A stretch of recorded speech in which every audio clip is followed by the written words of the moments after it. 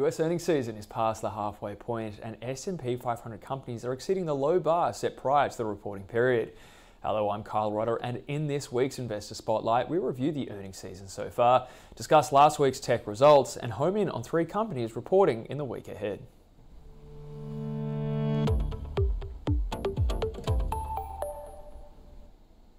The bar was set low for company earnings heading into the first quarter reporting period. Although still expected to deliver negative EPS growth, earnings have exceeded expectations so far, according to data compiled by FactSet.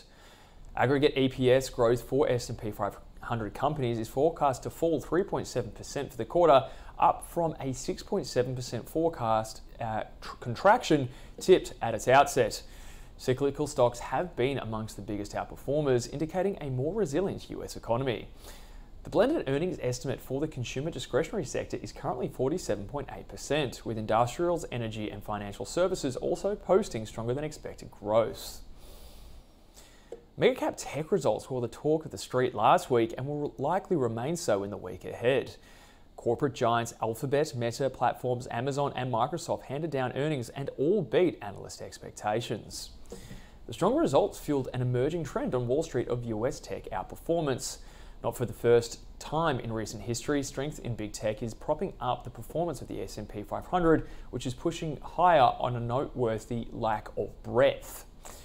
As can be seen in this chart, produced by Jason McIntosh from Motion Trader, there's a growing divergence between the S&P 500 index and the equal weight S&P 500 index.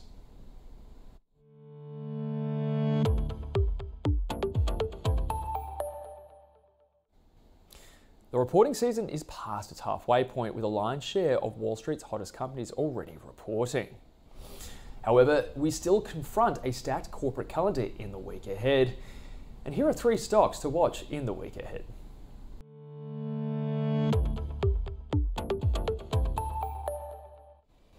Apple reports on Friday morning. As outlined by IG market analyst Hebe Chen, the company is expected to see a drop in both revenues and profits for the quarter, with EPS tipped to slip to $1.44 per share.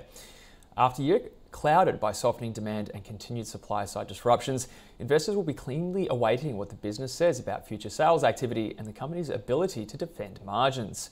Amid geopolitical risks, expectations for weaker consumption and fewer growth opportunities, what guidance Apple management provides about future earnings growth will be the focus this quarter. Following several quarters of subdued growth, analysts expect a stronger earnings pickup in the periods ahead. That prospect supports a bullishness towards Apple stock amongst the analyst community.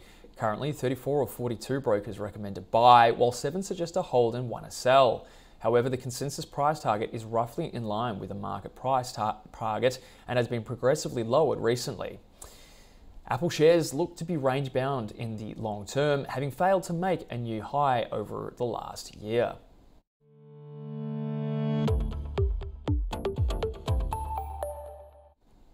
After surprising investors by delivering positive earnings last quarter, Uber is expected to reveal EPS of negative 9 cents, for the first quarter of 2023. Despite this, earnings are still forecast to increase by 52% from the corresponding period last year as the company's business returns to normal following pandemic restrictions across the globe. The outlook remains murky for Uber as the company looks to navigate softer macroeconomic conditions and regulatory risks that could impact the business's ability to retain drivers. Going forward, EPS is forecast to barely break into positive territory, with sustained positive earnings not expected until 2024. However, Uber's take rate, or the amount of money it makes as a total percentage of its fares, is expected to pick up in the quarters ahead. Analysts remain very constructive on Uber stock. Out of 46 surveyed analysts, 31 recommend a buy, while only 4 suggest hold and 1 suggests a sell. The consensus price target is at a hefty premium of $46.78. Uber shares appear in a downtrend still. However, a series of higher lows suggests the stock may have bottomed out.